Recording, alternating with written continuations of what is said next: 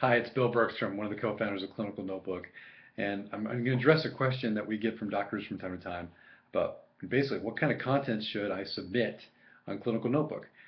And the answer we like to give is you can start with number one, questions that are commonly asked or you might hear a lot from your patients. And you can use this system as a blog and respond to those questions generally. That's a good place to get started. The second is there may be even issues, medical issues that you want to comment on. You'd be surprised at how many patients, not only your patients, but visitors to Clinical Notebook and throughout the country, want to hear from doctors on issues, whether it be healthcare reform or other types of issues that are in the public space. So I hope this helps and helps you get started. Welcome to Clinical Notebook.